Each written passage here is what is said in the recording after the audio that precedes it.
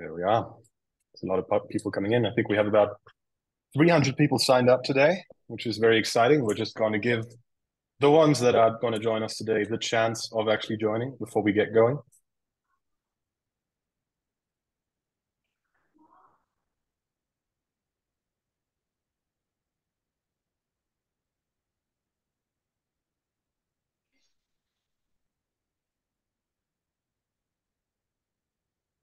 Hello, everybody who just joined. We're just going to wait another few seconds for the rest of our participants to join in, and then we'll get underway.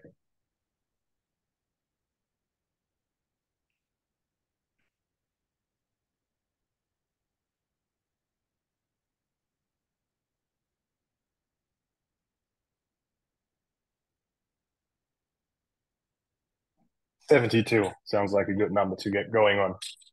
Hello, everybody. Thank you very much for joining us today in this conversation about nanobubbles. I'm joined by Jan Erik Hagensen, who is the Senior Director of Moleaer in Norway, north of Oslo, close to the airport, as he just told me. He will help us understand today the topic of nanobubbles, and over the next hour, we will cover the emergence of the technology, its general functionality, as well as its specific application to aquaculture. We are recording this conversation today, so feel free to share this at a later point if you think there's somebody in your network who might find it useful. If you look in the bottom bar, you'll find a Q&A function. You might have seen this before in other Zoom webinars. There you are able to post any type of question you like, and these will be visible for all. If you head to that Q&A bar, you'll see a little thumb. That means you can vote these up, and all the questions that get voted up at the end, we will try to ask. We are allocating about 20 minutes of time at the end for Q&A, so make sure you ask them in time and make sure you check what's in the question list to vote those up that interest you the most. All right, let's take this away. Jan Erik, thanks for being with us today. Would you like to say hello? Thanks for having me. So yes, I'm very delighted to be here and shed some light on all things nanobubbles. Absolutely. Very good. Let's get straight into it. All right. So Moleaer, the initial idea, and I know I'm pronouncing it wrong. I've practiced it. I'm just not getting there, but we might get there at the end of the day, and Yeah. you can correct me now. How did it all come together? The initial idea. Well, I mean, it all started back in 2016 with Bruce Schulten and Warren Russell.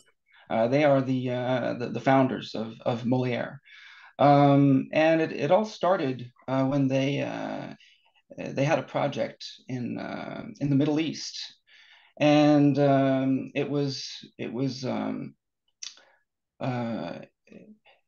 a project where they had they had to develop a certain solution to oxygenate for an aerobic water treatment process, and that's when Bruce Schulten came across this method to introduce nanobubbles, and from there it took off. So it's been a fantastic journey since, and they started adding value within horticulture and agriculture, which is one of the biggest markets for Venturi injectors and adding oxygen in that space, and where they could see that nanobubbles had an effect on plant health and resilience, giving better yields and crop yields. And also within the wastewater treatment area, seabed remediation, and also surface water. So now, what I'm going to talk about within aquaculture, we'll get to focus on fish welfare and water treatment in that same space. So what we're doing here is reducing input factors to give a much more sustainable usage of oxygen while reducing energy as well. So some of these details I'll get into. Very good, very good. Thank you. Where did you come into the picture? Well, I came into the picture. Well, my first introduction to the company was back in 2020. I was working for another company. So through my career, I've been dedicated to supply the aquaculture industry with products and technology. to help them with the development curve and increase their efficiency, ensure fish welfare while lowering inputs in a sustainable way. It's been through fluid conveyance, and fluid conveyance is very related to this technology. So when I came across it, I worked 23 years in this industrial company, and when I saw the results and the bar being risen in so many ways, I was actually speechless. So, and I thought honestly that I would never change jobs after working 23 years in a company. But being a part of this oxygenation paradigm shift is the absolute best decision that I've made. So it's really fun being a part of this change in how to oxygenate and how to improve water. Okay, exciting, very exciting. I love it when somebody is this Yeah, convinced and motivated it's fun. in his. Yeah, very good. Um, okay, so let's get a little bit into the technology background. I think this is also what the most people are here for. Generally, oxygenation methods in the market right now, not just in aquaculture, but generally, they are largely cones, diffusers, venturi systems, or sparges. They Mhm. are all fairly different in themselves, but then towards nanobubbles, how do they differ? Like, and also to the delivery method that Moleaer has. Well, well, that would depend on what we're comparing to here. You mentioned a few, but typically we're talking about oxygen utilization versus energy usage. So you have on one end of that scale, you have diffuser technologies that introduce bulk gas into water, and with the buoyancy of those type of bubbles, way too much oxygen is wasted. So, and then you have on the other end, you have oxygen cones, though we're talking about gas transfer efficiency may be efficient if they are um, run and operated very evenly. Traditionally, they demand more energy and have a much larger footprint. But the real difference is the extraordinary properties of nanobubbles, and none of these traditional methods that you've mentioned have that. So that's where we really differ is the water treatment properties of nanobubbles, and then there is one extra dimension to just the oxygenation, and that is the buffering effect of nanobubbles, keeping an oxygen level more stable. Mm-hmm. Mm. That water treatment property, that is very interesting because obviously you are addressing two different problems here with one technology that used to be not directly connected to this. Mhm. Um, what what are the properties of nanobubbles that basically lead to that water treatment effect? Well, it's it's uh, it's uh, it's a few properties that go in symbiosis with each other. When you get down to the size of a nanobubble, you suddenly enter a realm of different physical laws. So when you get as a direct result of the size, they get a negative surface charge.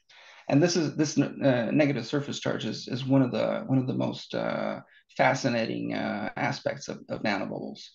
Um, they because of the surface charge, firstly, and the size. Well, the surface charge itself makes them they're negatively charged, so they repel each other. They don't coalesce like bigger bubbles do. And also because of the size, the Brownian motion overwinds the buoyancy, so they do not break surface like a microbubble would. Um, the negative surface charge can perform chemistry. So, for example, in RAS systems, they work as a natural coagulant, helping skimmers and drum filters increase performance while lowering energy usage, for example, from blowers that are in such a system. So with that, you can reduce the energy usage, and this is then reducing the total suspended solids in a RAS system, for example. Also, when it comes to the biofilter performance, we see that we can improve the performance there because we see that nanobubbles have the effect to improve the nitrification kinetics. So higher nitrate production and a reduced nitrite accumulation. And that means a significant reduction in inhibitory conditions for nitrobacteria. So the reason for this is that the bubble size itself affects the microbial composition of the nitrifying bacteria, and then consequently determine the growth and thickness of biofilm to improve the efficiency of the ammonia removal. So, and that part is one of the most fascinating parts about nanobubbles. Mhm. And you need to have it in a circulatory system to utilize it in that sense. So it's a part of wastewater treatment in a sense, and it's very Mhm. exciting to bring that into aquaculture. No, it's fascinating because there's an element of compounding value here over time with the bubbles, and also, Yeah. like, from the way I understand it, their small property basically changes the rules, the literal physical rules around them, and that changes the game for how oxygen acts and is dissolved in water. It's also a thing that probably most of us didn't immediately follow. So what we're going to do is we are going to drop a deck into the chat, a presentation where which everybody can view and download, and Mm. where all this information is contained and can be reviewed, including some case studies.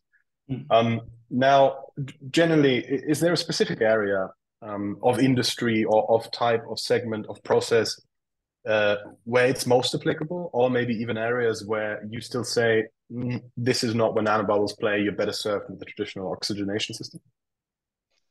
Well, I mean, wherever water quality is critical, we play a role.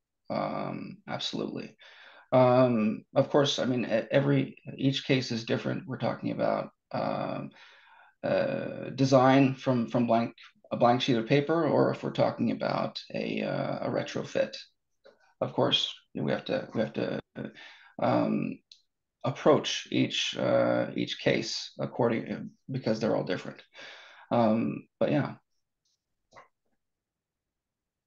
So generally, that there's no areas you exclude. If it's oxygenation, we can work with nanobubbles. yeah. If it's oxygenation itself, we're talking about the fish's oxygen need.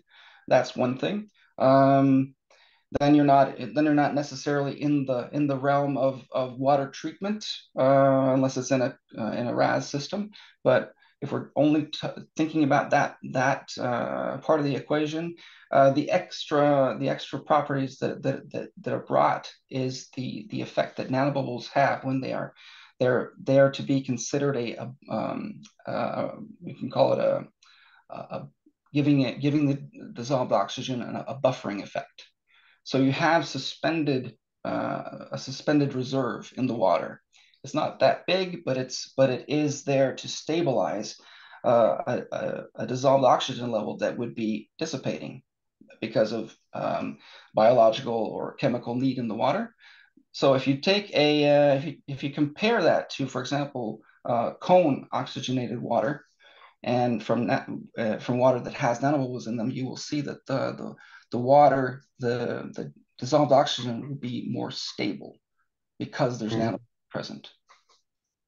So Okay, that's that part. so approaching the main question for everybody who would be interested in a system like this: how does this impact my bottom line? Like, why does this help me? When it comes to oxygen utilization in itself, if we are talking about diffuser technology, poor technology where it's coming out through a perforated hose or diffuser stone. Um, this is technology where the bubbles at best will be microbubbles and they go to the surface. So there's a lot of oxygen that is wasted in that. So our customers see that the immediate oxygen transfer efficiency is so high that they're saving a lot on oxygen usage itself. If we're talking about, say, a cone, or even a Venturi injector, these are methods that need pumps, and in some cases many pumps, and at high pressure. And with our technology, you can take that pressure down, or even reduce the amount of pumps. So that's saying a little bit about the efficiency that nanobubbles have. So you are able to both lower oxygen usage, and if you're producing your own oxygen, you would then subsequently have let's say you're producing it with an oxygen generator that is powered by diesel, for example, diesel generators. That oxygen generator won't need to be running that much because you're utilizing that oxygen so efficiently. So you are saving money in that sense, energy usage. And in other cases, you can actually use less pumps, and then you're also using less energy. So Okay, interesting. those are areas within oxygenation in itself when it comes to the system. And then when you enter the realm of nanobubbles, water treatment properties, we're talking about increased efficiency of your water treatment process, and therefore less chemicals, and less all the input factors in the water treatment process become different. You are able to save money here and there in the process, not only on the usage, but also when it comes to the input factors of keeping that water quality good. Okay, that's fascinating. So we basically have two direct factors: a direct reduction of oxygen use, a direct reduction of electricity use because oxygen stays dissolved for longer.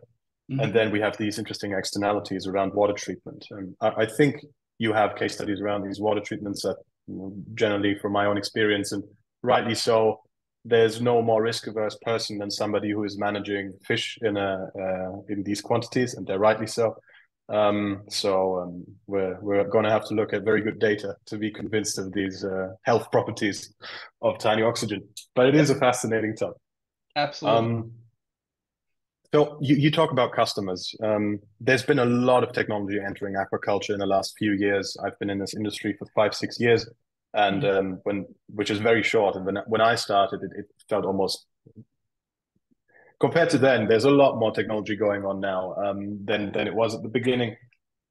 But you do differ in that way that you have systems actually deployed at large customers also in significant production, correct?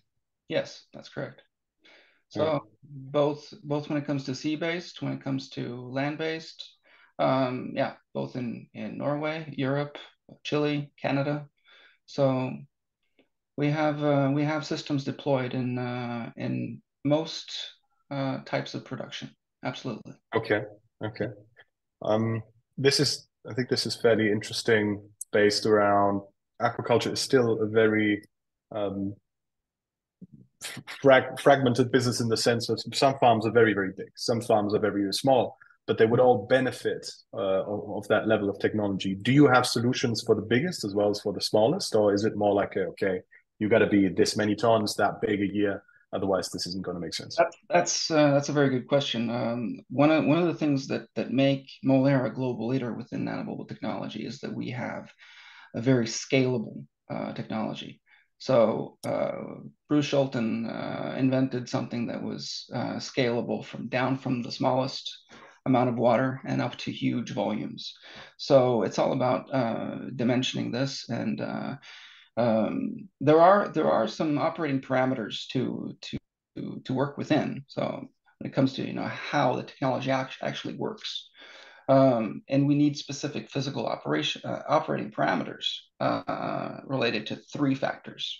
One is water flow, and then you have the water pressure itself, and then you have the gas pressure.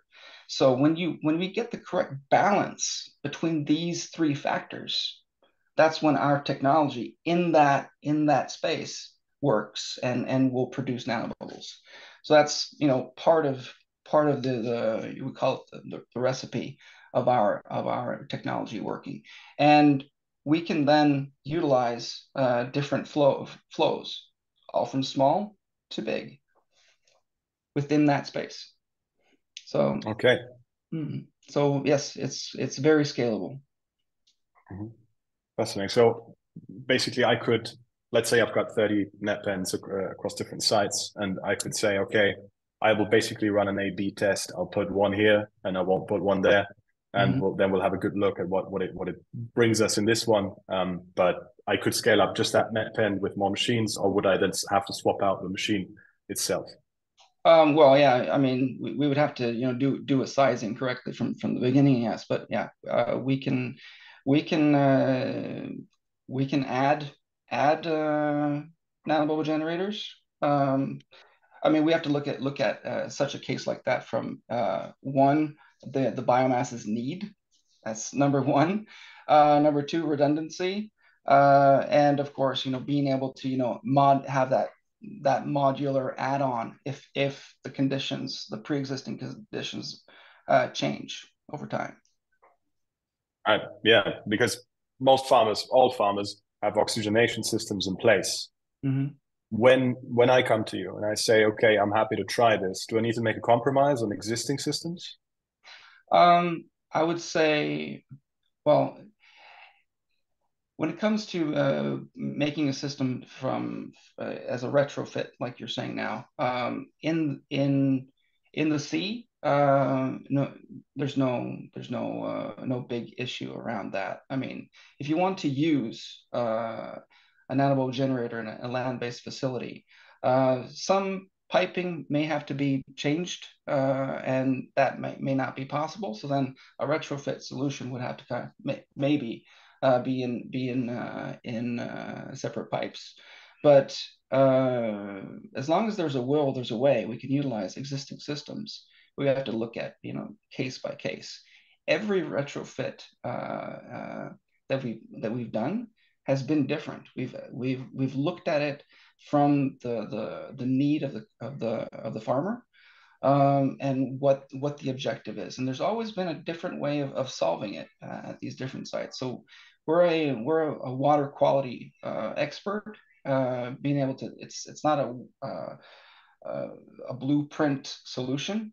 We're able to take our technology and put it in according to the customer's objective.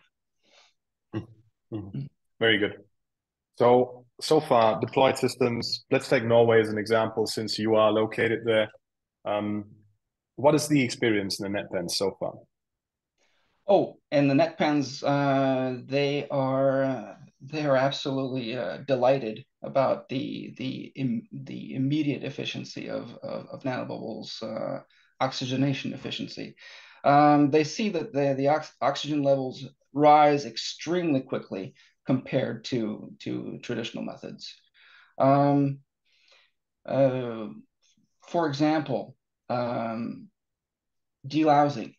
You have delousing vessels in Norway where they use mechanical delousing operations, and they have to crowd the fish. And if the levels are below 80% in the sea, and that can definitely happen during the summer months, or even DO situations in September, October, very very typical. They can't treat the fish. They can't crowd them because there could be mortality rates because of that. And with traditional methods, they've seen that it takes a long time to get the oxygen up to where they need it, and they're throwing away both oxygen to the seagulls because it's bubbling up, and too much energy usage producing that oxygen that's going to the seagulls. So when they used our technology and they were at all the way down to 60% DO saturation in the sea, they used our technology, and I have one of our customers came to us and said that they used 6 minutes from 60% and up to over 100% in the crowded space of fish, and they were crowding about 200 around 200 tons biomass at a time. So that meant not only the obvious savings, but they were able to get things done right then and there, get going, treat the fish, and then move on and keep treating the fish for sea lice treatment. So That's that's something that we get a lot of feedback on, that they really enjoy the efficiency in itself. mhm. That is an impressive time, especially considering the amount of water that is involved here. Do you have that case study in your case study file? Is that Yeah, yeah? yeah, Yeah. yeah. Okay. So everybody listening, you will be able to find that in the chat, and you can browse the case studies for yourself. I've seen another one which I found quite impressive, also around delicing. With I think we can name them because you named them in your files, which is Moleaer. And there has been an extension of the delicing time. They were able to delice the fish for 80 minutes longer. Yes, that's a Now, Chile case. Yes, absolutely. yeah, yeah. Could you could you talk about their setup? The setup is that well, they what they do in Chile is they treat the the fish with chemicals, right? So for the sea lice treatment process, and in that they have, so what we do is we add the chemical in through the nanobubble generator, so it becomes part of the oxygenation process in itself. And with this efficient oxygenation, we then, as you said, we're able to increase the treatment time by 80 minutes and achieving 85% removal of adult sea lice. And yeah, so this is helping the fish become calmer, not stressed, and therefore, because they have this enriched and oxygen environment, an efficient way of keeping that oxygen at an optimal level, we're able to then increase that treatment time. So yeah, that's basically the achievement, the result in that case. Okay. Oh, Hmm. thanks very much for getting into that. So we have quite a global audience in aquaculture. We spoke about Norway a little bit. Uh, let's talk about some other systems.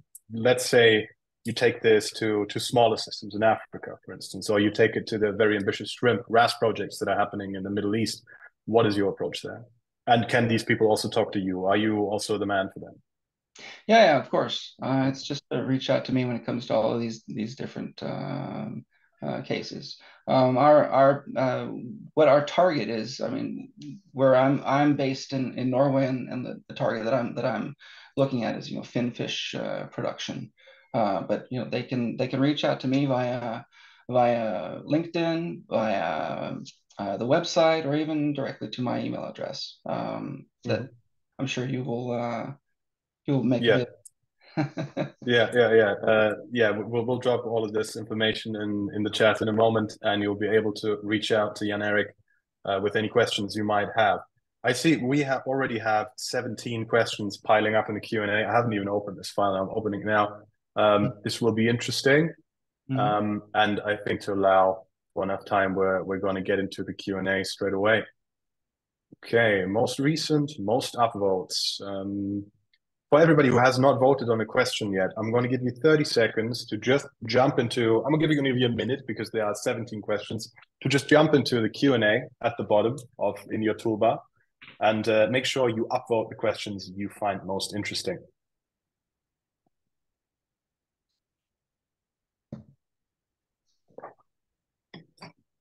While we will do that, Jan Erik, you obviously have an American accent, but your background is Norwegian? Yeah, I was born in Seattle. In My family actually emigrated from Norway and had all their kids in the U.S. And when I was 4 years old, 4 or 5 years old, I moved back to Norway. So I have siblings and aunts and cousins that live in the U.S. So I've kept my accent. All right. But I've been living in Norway since starting school. Yeah. Okay, okay, very good. Um, okay, let's jump into these questions. For everybody who's raising a hand, thank you very much for partaking in this conversation. But due to the amount of people, we'll have to stick to the questions that are coming through the Q&A. So please, if you have a question, make sure it goes into the Q&A. And if it gets upvoted to the point where we have time, we'll get to it there. Now, Steve Pomelo, I'm going to butcher your names. I'm sorry. Steve. Okay, it just passed by Quinton Merlin, who asks, is fouling a concern with industrial scale nanobubble generators? If so, how is this managed? What is the ideal method for introducing the nanobubbles into the water? Those are two. So let's get to the fouling first, and then the ideal method for introducing the nanobubbles into the water. When it comes to fouling of the equipment itself, I gather. So when it comes to our equipment, it obviously in water, for example, seawater, it would grow. There would be what do you say, organics, or it would need to be cleaned. And what that is, it's very simply done. We add a acidic cleaning agent in through the oxygen intake, and leave it for 5 to 20 minutes, and then it's just circulated out. So you have a CIP cleaning process, and it's very simple. It's our customers will attest to that. It's extremely easy to maintain, but to keep the efficiency up, it's natural that we would need to clean it, and the frequency of that is all dependent on the application itself. But it's always good to kind of set a routine. For example, once a month, once every other month, all depending on the application, of course. Yeah, Very good. preventive cleaning. And the tag-on question to that was, what is the ideal method for introducing the nanobubbles into the water? The ideal method, for introducing the finished oxygenated water. That's all dependent on the application, of course. But as one can see in some of these pictures, I don't know if you've shown any, but we use different discharge orifices, and we can discharge it, fairly right below surface, and still not get any off gassing. This is all, of course, dependent on the natural laws within, Henry's law, temperature, and salinity. Yeah, but yeah, it's okay. the ideal is to introduce it at a specific orifice size, beneath water, of course. Okay. And the pictures Jan Erik mentioned there, you'll also find in the deck. So just review the chat, and there'll be a document and his contact details if you have any more questions around the introduction of the bubbles into the water. The next question from Steve Pomelo, who asks, can the dissolved oxygen supersaturation cause gas bubble disease in fry? Not we've done testing of that, and I mean, not no, not that sorry, again, that disease. Gas bubble disease. Yes, exactly. No. We've done testing of that, and the nanobubbles are so small that they do not affect the fish in that sense. We've done testing up against injector technology over 1 month, in one closed containment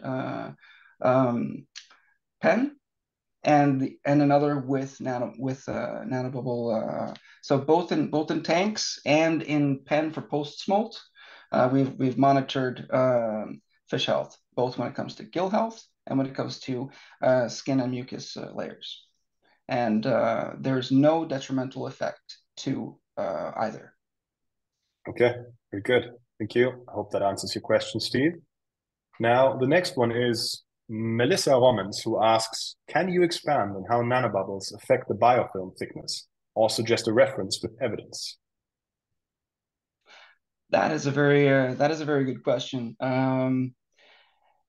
What we do see is when it comes to that's actually a question for our R&D team, where we're just getting back results from a RAS facility in Norway, actually, where we see the improved effects of the kinetics in the biofilter. And as I mentioned earlier, the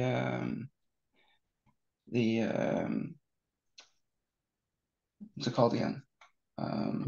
Brownian motion, the No, negative no, charge. no. The what's it called? Um, Standing still here.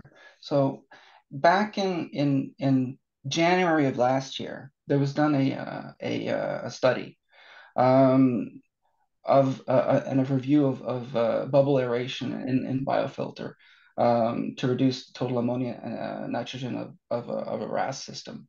And as a conclusion of that, as I mentioned, the bubble size itself affects the microbial composition of the nitrifying bacteria, and that's consequently determining the growth and thickness of biofilm to improve the efficiency of ammonia removal.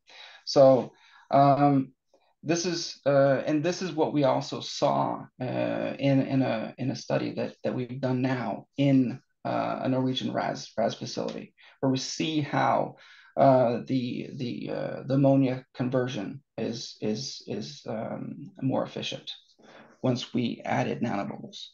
To get more into the details of that, I'd like you to send me the questions, and I can get our R&D team to answer, because that's getting into the weeds of things. Yeah, okay. Thanks, Jan Erik, for that openness to answer questions directly. You'll find his email address in the chat, Melissa, so feel free to send an email to Jan Erik. Very good. Moving on. You've got a lot of questions to answer. We're at 28 now, so I hope you got something to drink. Is dissolved Nick Price asks us, is dissolved oxygen from nanobubbles available to fish in the same way?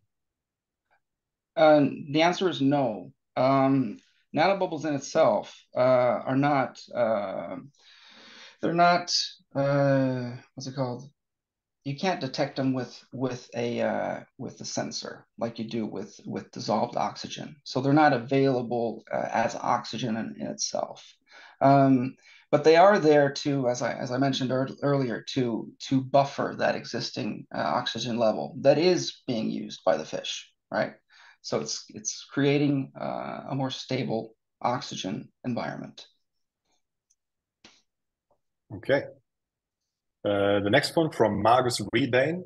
Can you use nanobubbles with ozone for outgoing water disinfection or treatment?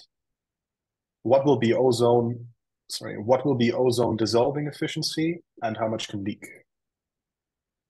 Well, when it comes to ozone, we can absolutely use our equipment to dissolve ozone or add that as nanobubbles.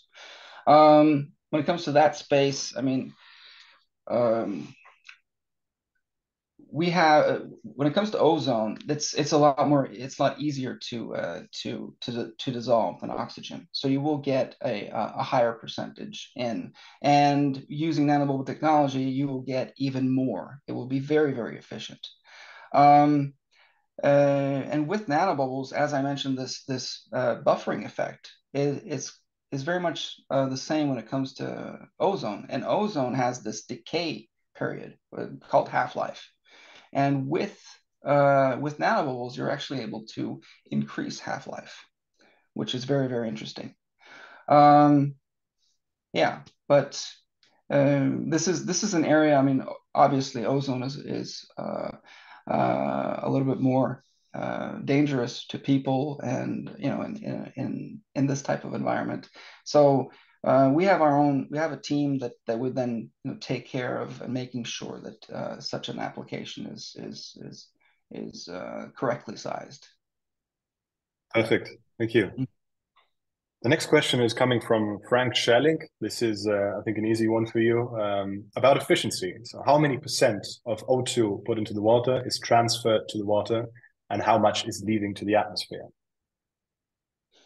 Well, our number when it comes to transfer efficiency is over 85%. That's and it can be more, it can be less. It's all depending on the application and the water quality and field conditions that we're talking about. Yeah. Mm-hmm. Of course, there is some relevant factors there that do play a role, but all in all, over 85% efficiency oxygen transfer rate. Okay. And if I might add on myself, over time, like how long does that remain then in the body of water at that whatever you oxygenized it to level? Again, that's depending on the field conditions, temperature, all it says. But if you're comparing to other methods, all of the properties that I've mentioned will, if you're comparing two traditional methods, you will experience that our oxygenation method will give you a more long-lasting oxygen level. Okay, very good. Frank, there are also statistics and sources to that in the deck that we dropped in the chat. So have a good look there. You should find all the numbers you're looking for in the document.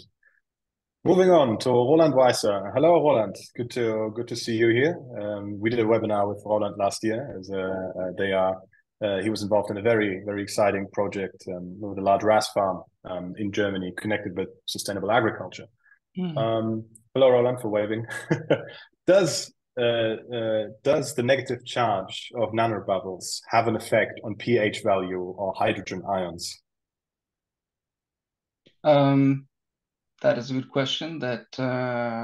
Yes, it does. But I cannot get into the details of that. I would have to ask you to please send me an email on that, and then we will get into the weeds of that question. Absolutely. Excellent. Okay, Roland, feel free to send your email. Moving on. Next one. Marc Laberge. Last I was told, the smallest unit was around 40,000 Canadian dollars. I cannot convert that in my head to USD, but Google will do that for you. He is asking if there are any smaller units available so consultants could let clients try. Yeah, absolutely. There are smaller units available? There are smaller units, yes, but I mean we would want to get to know the application and everything. I mean, send us an email and we can find out what can be done. Okay, very good.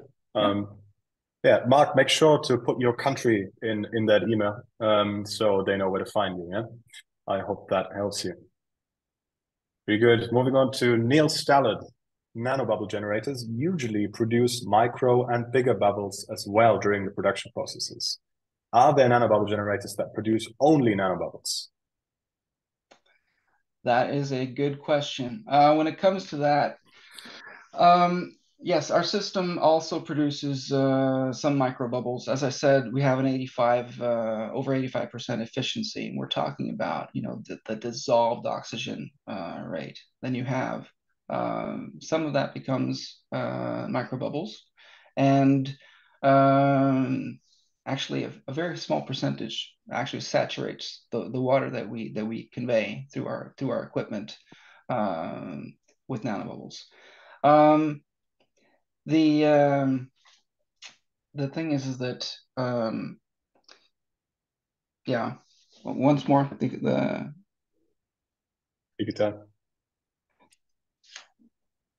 once more the question. The nanobubble generators usually produce micro and bigger bubbles as well during the production process. Right. Sorry. I lost my chain of thought. Another thing that you have to be aware of is that when you have very high saturated water, oxygen saturated water. We through our cortex, when the water is transported through our cortex, um, just a foot, not even just immediately after our cortex, the water will be super saturated, even up to levels over 400% of oxygen saturation. And when you discharge this underneath water through an orifice, it will become turbulent. And then when you do that, you can see oxygen going in and out of solution, right? So there's also that visual part of it that you have to be aware of, and what is happening in that discharge. Okay, thanks very much. The next name is Finnish. So here we go. Fiskelier Haumakiri, I think. I'm going to try that. How much oxygen can you dissolve in water, oversaturate at low pressure, 0.2 bar? Ooh, 0.2 bar is pretty low. We would like to try to keep it, at least 0.5, but comfortably around 1 bar when we use our technology. It can absolutely go higher, but to in the around the value proposal of keeping energy consumption low, we'd like to keep it around that area. But yes, like I said earlier, we saturate. We have saturation up to somewhere between 450 and 500%. Okay. He's got some add-on questions here. Well done. You put 3 questions into one. Since the bubbles don't collect into bigger bubbles and they don't float up, is all oxygen not dissolved still in nanobubbles in the water? Well, yeah, that's a good question. The nanobubbles themselves, they consist of a very small portion of the added oxygen. So it's over from the time that they are introduced into the water, and for a period of time, they're buffering that water, and then it becomes the nanobubbles, when they're, if you can't really call it depleted, but when they still remain in the water and have all the other benefits that I've mentioned. Yeah. I hope that answers the. So, yeah, and then he's got a very good follow-on here. Will these remaining nanobubbles dissolve naturally in the water right away when dissolved oxygen gets lower in the fish tank?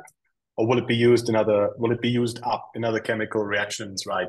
The biofilm, Both. these things. It's both. It's both. I mean, it's in the driving force of when the dissolved oxygen lowers. That's when the buffering happens. But also, if the water has contaminants in it, they are because of the surface charge, they're attracted to other hydrophobic surfaces. And if we're talking about this pathogenic material or something that they can react to, they will react and collapse, and they will generate an immediate hydroxy radical as a mild disinfectant. So in best case, they can inactivate a smaller, weaker type of pathogen, if you will, or weaken it, right? So they get used up in that sense as well. You can utilize nanobubbles strategically in a system. If you want to enhance your AOP, your advanced oxidation process, if it's ozone, UV, that could give a small extra boost to that system. For example, if it's underdimensioned, adding nanobubbles so that they become part of that oxidation process is a way to add value or enhance such a system. Yeah. Okay, thank you very much. Moving on to the next question from Dries Ronderes. Again, I apologize. how do nanobubbles affect the growth of the fish, especially in freshwater systems? Well, I mean, we're talking about oxygenation in itself, and it's it's very. There's a lot of literature around keeping um, the optimal oxygen levels, and with nanobubble technology, that enables you to do so. Keep it stable at a level that you want. So that's one part of it, in order to give them the conditions for growth and welfare. Um, and then you have the indirect way, and that is that the nanobubbles are actually treating that water, um, reducing total suspended solids, and all of all of the benefits of the nanobubbles in, for example, a RAS system, uh, will then you will then create a better water quality for the fish. So that's indirectly creating better conditions for the fish in that sense. Okay, very good. Matthew Els asks, are nanobubbles appropriate for flow-through aquaculture systems? Yes, absolutely. We have that in several flow through systems today. It's I don't have any other answer to that. I mean, it will you will increase oxygen efficiency. You will be able, because of the there are other properties. The hard shelled surface of a nanobubble gives a mechanical property of scouring. So you have when you transport nanobubble enriched water at higher velocities through pipes, they will then penetrate the biofilm, if there's biofilm present on the pipe walls, ripping it loose to surface, and keeping those pipes clean. Um, and since the nanobubbles have a negative surface charge, they will coat the piping, um, preventing biofilm from easily reforming on those surfaces. So that's Okay, another area where you can very add value, good. and also in a flow through system. Excellent. I've just been told by my assistant that the files haven't reached everyone yet in the chat. We'll fix that in a minute, so just stick around and we'll make sure all the contacts and the documents get to you. Sarah Richard asks us, there are publications showing that nanobubbles decrease the amount of certain heterotrophic pathogenic bacteria. On one hand, this is very interesting, but on the other hand, the question arises if nanobubbles would negatively affect symbiotic aquaculture systems, for instance, biofloc. Can you comment? Um, that is a question that I would have to take care of by email. Absolutely. But I can't comment on that here now.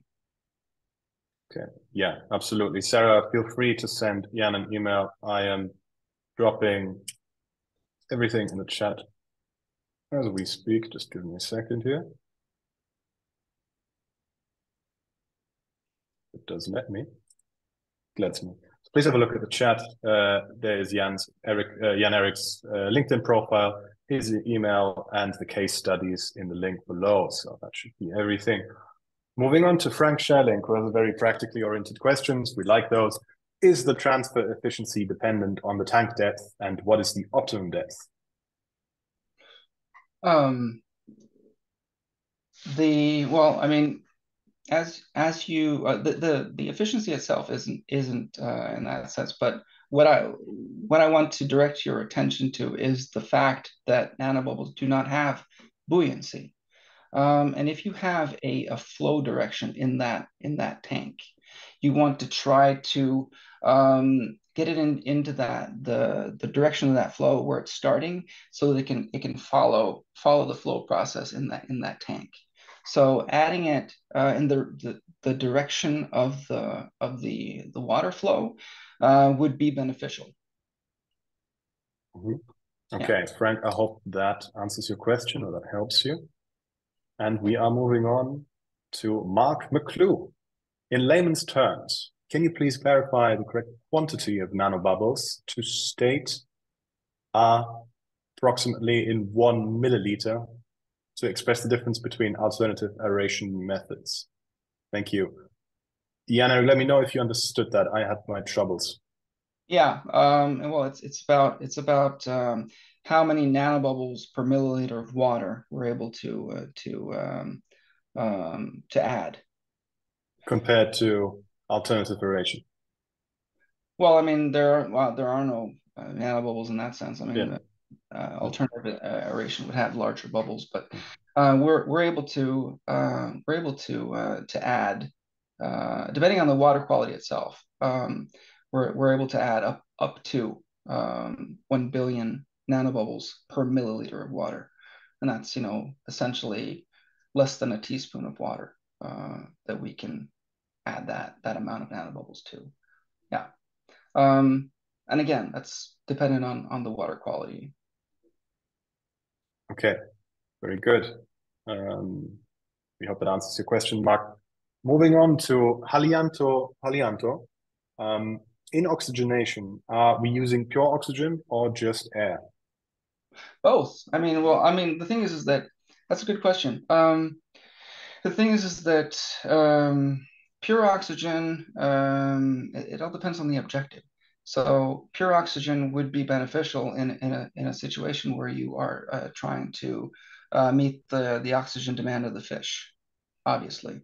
If you're using an oxygen generator, that oxygen level would be a little bit less. We're talking 93 or 95%.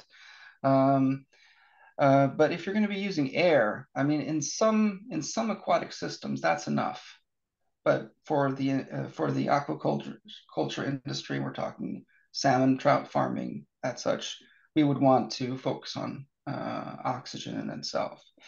If you are in a RAS system, it could be better to use air at a specific point in the process. Say, for example, around your drum filters, right? You would add nanobubbles just using air, right? Because the objective is to improve the total solid, the suspended solids removal. Another area would be for your heat exchangers. You could actually add nanobubbles before going into the heat exchangers by using air, and that's related to the property that I mentioned earlier about the scouring effect. So when you do that, you add it in through to keep those heat exchangers cleaned. And anyone that's been working in a facility where you have heat exchangers, there have been a few swear words when it comes to dismantling that to keep it clean. So, and that's another area where we can add a little bit of value. Yeah. Okay, very good. We have 2 minutes left. At least one question, maybe two. Torsten Wammen asks, what is the power consumption per kilogram of dissolved oxygen?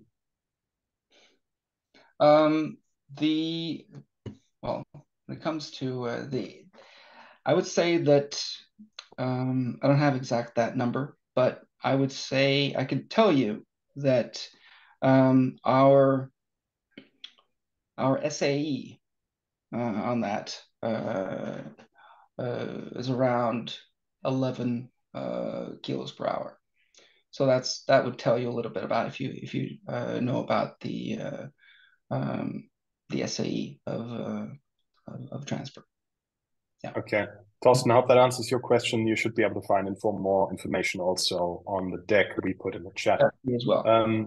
The last question from Gustavo Salazar, and then we sadly have to wrap up. There's still a lot more. Thank you all for the questions. Gustavo is asking us, is there any research about which size and or concentration of nanobubbles is better for the different aquaculture applications? Well, I mean, we have a huge library of scientific publications.